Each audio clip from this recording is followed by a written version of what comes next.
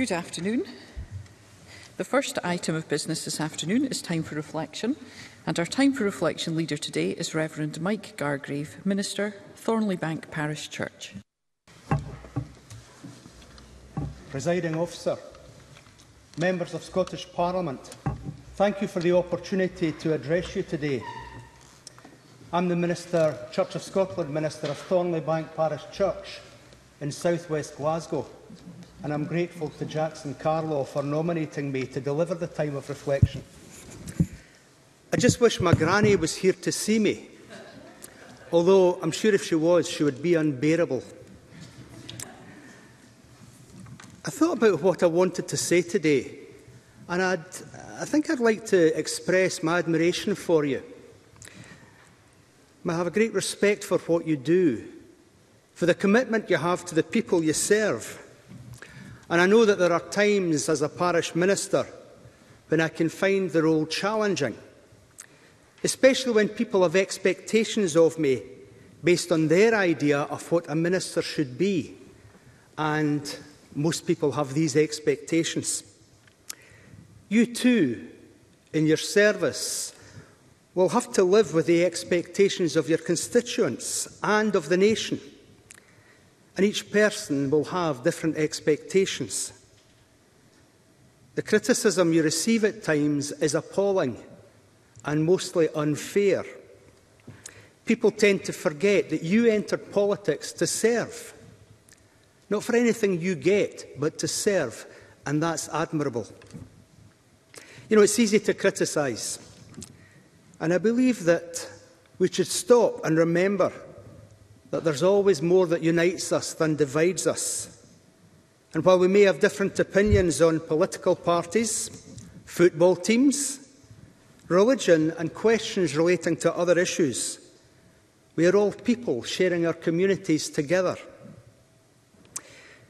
In the New Testament of the Bible, Galatians 3, verse 28, tells us that there's neither Jew nor Gentile, neither slave nor free. There is neither male or female, for you are all one. And it ends with, in Christ Jesus. If you're a Christian, then the in Christ Jesus is relevant to you. But if you're of another faith, or even none, this short verse makes this point. We're all one. And while we have our differences, surely we can learn to live and work together as one. We're living through ever-changing times.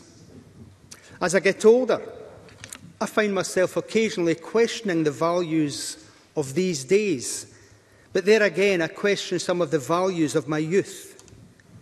And I recognise we live in better times, with more understanding, more grace towards each other. Regardless of how we react to the changing values of our times, I hope we can still find a respect within us for the other, an acceptance for the other. Through accepting and respecting the difference of others, we learn and we grow together, and consequently we become better people. Through accepting and learning from others, we develop characteristics that benefits our societies and our communities. I want to end with another short Bible passage from Matthew 25:40.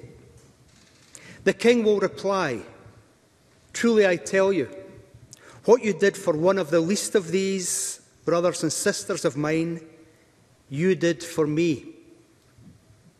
I pray that folk learn to be kinder, more respectful and accepting of others, especially the least of us. I also pray for each one of you here in this chamber, that you remain strong as you continue to go through changes and serve our nation. Thank you for your time today.